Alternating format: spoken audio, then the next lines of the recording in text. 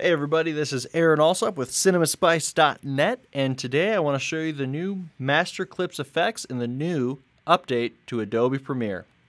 Now, Master Clips effects is really great when you're working with a bunch of different clips and you want to color grade them so they're all the same. So for example, in this sequence here, I have a video I made of a local bike shop explaining the process of building a high-end bike. So as you can see, I've got a bunch of different clips here. I've got montage of him putting it together. I've got clips from other videos. And I've got this interview here that I filmed. It was a 2-camera interview. And now I have to color grade it. And it's kind of this big hassle because I'll grade this clip and then I'll copy and paste it on this one and then this one and then this one and then this one. With Master Clips, it solves all that. You apply the effect to the master clip and it applies it to all of these. Fortunately, using Master Clips is extremely easy to use. You have to first find the clip that you want to do in the source bin. So you can either go in the source bin if you know where it is, or you can go here, right click, and go reveal in project. It's going to open it up here. Here's the clip. Now you want to make sure that you double click on this so it brings it up into the source monitor. And there it's at. And if we go to effects control, we'll notice that there are no effects there. So we have it here. Let's just say we want to add a basic RGB curves. We'll add that here.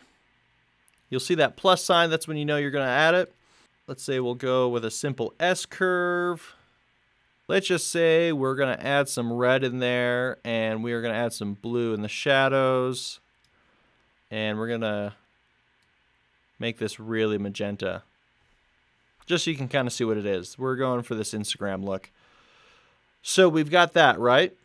Now, if we open this up, we'll notice that there's no video effects applied. However, it's still got that purple curve to it. So as you go through, you'll notice that all these clips have that on there. Like I said, it's extremely easy to use. The one thing is you need to make sure that you have the clip selected from the projects folder and not from the timeline. If you double click this, you see it brings it up in the source bin, and it's the specific subclip of MVI_0003.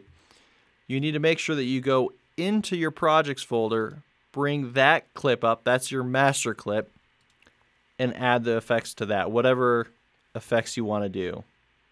So that there, really quick, is how to use the master clip with a new Adobe Premiere update. I'm going to do 2 other videos on how to use the live text mode to create dynamic lower thirds and other things using an After Effects, and also how to use the new mask tracker. So make sure to click those links to watch those. Subscribe if you want to see more videos like this. If you have any questions about the new Adobe Premiere, or maybe you're thinking about switching over to Adobe from another editing program and you got some questions, make sure to leave those below. I'll make sure to answer those the best I can, or maybe not, somebody else will. Anyways, this is Aaron Alsop with CinemaSpice. Make sure to go to CinemaSpice.net for any of your After Effects presets, video elements, overlays, backgrounds, or whatever it is you need to spice up your films. Thanks for watching and have a great day.